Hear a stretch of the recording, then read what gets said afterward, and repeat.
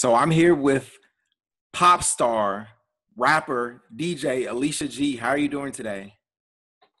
I'm doing absolutely incredible. Thank you so much for having me. It's a complete pleasure and honor. Of course, this is my first time interviewing you. So where did you grow up? I actually, sorry, let me adjust it here. I grew up actually in upstate New York. Upstate New York. Okay, Buffalo. Yes, I don't like the exact location, but yes, near Niagara Falls, near Canada, upstate New York, yes. Okay. And I know you started doing pageants really early. Yes, I did. I actually started participating in beauty pageants. I was so little. My mother actually carried me on stage.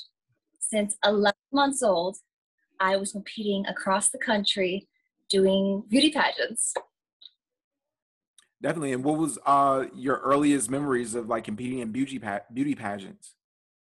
Um, Honestly, there's so many great memories. I can't even think of just one.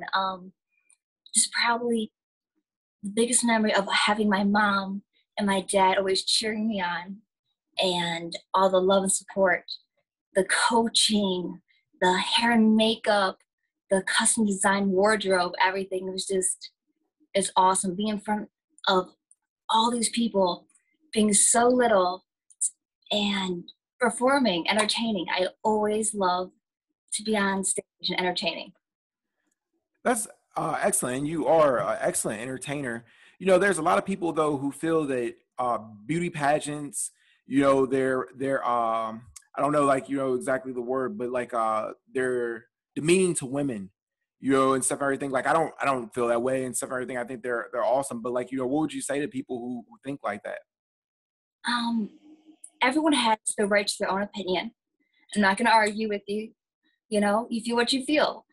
I feel differently personally, but I grew up doing beauty pageants. I feel it brought a lot of stage presence and confidence and stage presence that I would not have had unless I did do the beauty pageants since such a young age. So I love it, and it gave me a real charm and charisma where I can go on stage, on any stage, and light up any stage. That's excellent. And then you were on a 2008 episode of ABC's Wife Swap. Can you Yeah. talk about that? Oh, joy. No.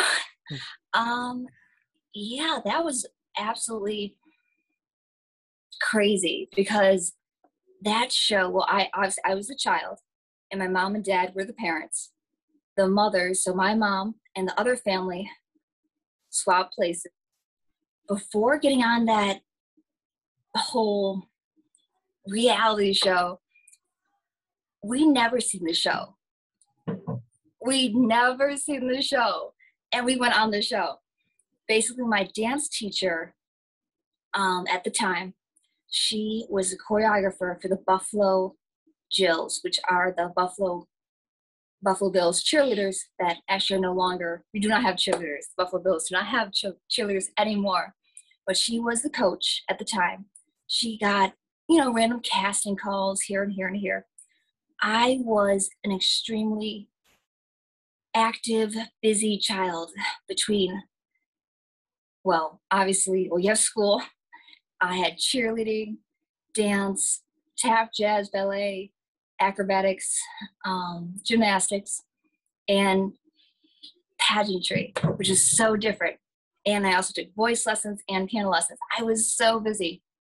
And she did this little thing. Hey guys, I don't want to be on this reality show.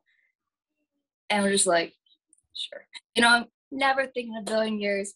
She ran up to my mom and me, the dance teacher, and she's like, you guys gotta be in it. We're just like, yeah, we're just kind of like, And okay, here's our email.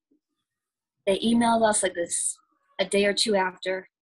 We emailed them some pictures, the pageantry stuff, all that type of stuff. And within a week, they said we had to have your family.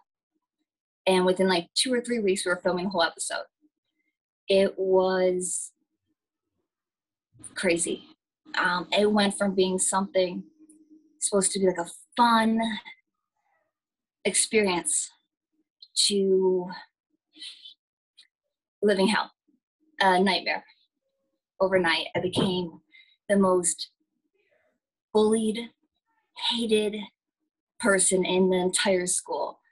I was bullied so bad, I went through living hell and back. But at the end of the day, it made me the person I am today. Um, it's very scripted. They made me out to be this very spoiled, bratty, privileged child, and it was scripted. It was fake, and everyone believed it. Right. And a lot of people don't realize that, like, reality TV is scripted, that they have these storylines and, they're just trying to make good television. And, like, a lot of times and stuff, the things that you see on reality TV, they're not even, it's not based in reality. And, the producers don't really care. They're just trying to make good television. Did you feel like, and stuff that you were exploited, like, by ABC? I was definitely exploited as a child, yes. In that show to the extreme because people believed it. I mean, there is a part where they said, "Oh, Christmas every day." Yes. Now, hear me out before you say anything. We do keep a Christmas tree up year round, 365 days a year, 24/7. They flipped it to say, "Oh, Christmas every day. Oh, she gets a gift every day." No, this is the real reality behind the tree. My grandmother, who I actually called Mama, she loved the holiday of Christmas. She loved Christmas. And after she passed away, we didn't, to keep her memory, like to feel like, cheering me on at all times, like her Right. spirit, happy memory of my grandmother, was to leave the Christmas tree up. And they switched that into Christmas every day. They went as far as wrapping up a little gift, giving it to my mother, putting it under the tree, have me say, "What did you get me today for Christmas, Mama?" When really it was just a happy memory of my grandma. So there's no reality on reality TV. Take one thing and magnify it all for views and ratings. So don't believe Right. everything on TV. Yeah, 100%. Like, I've seen that. And, you talked about being bullied to the point you actually had to change schools. What was some of the worst things you experienced, from bullies?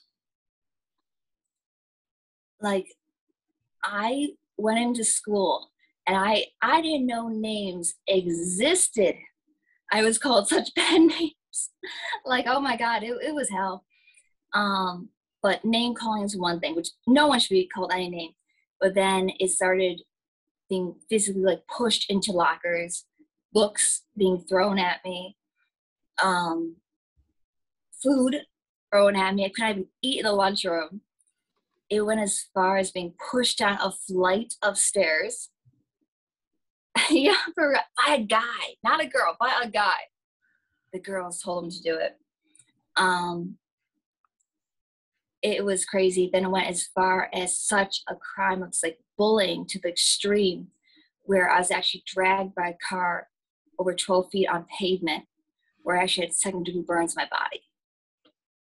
I'm so sorry that happened to you. And you also were receiving hate mail as well. Oh my God, we had cherry bombs in the mailbox. Our car was paintballed. They egged our house, toilet paper, TP, whatever they call that stuff. It was stalker letters, hate mail, just awful. It was hell.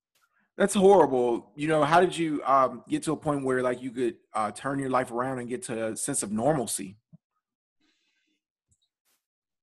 I feel I just surround myself with positive people. I live by this. I believe in it.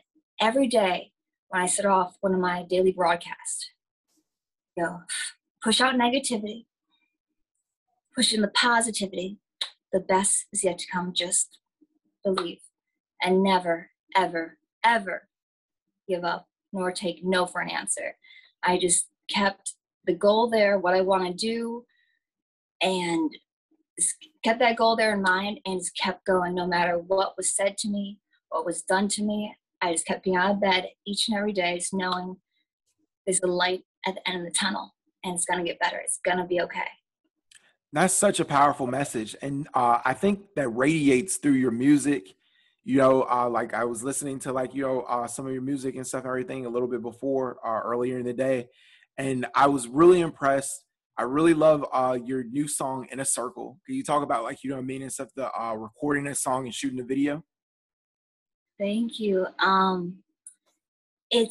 just feel I've been through so much. I'm just like, you know what? I'm not going to hold back. I'm just going to do me, have fun, and just do it. I don't care what the people say. I'm so sorry. Not everyone will like your music. I get that. There's always going to be haters. I get that. But at the end of the day, you just got to keep going, keep pushing. And if you're happy, I'm happy, whoever that person's happy, then you know what? Be happy. Do you, be you, and throw it in a circle. Most definitely, Alicia. Thank you so much for taking the time and stuff, everything, and just keep pushing. Like, your music is dope. I really think you're a true talent, and your message is very powerful. And I really appreciate you taking the time. Thank you so much. I appreciate it. Thank you for having me. Most definitely. Pleasure. Let's do it again sometime. Absolutely. Take care. You too. Remember, guys, all social media, Alicia G World, www.aliciagworld.com, links to all social media, merchandise, music, and more.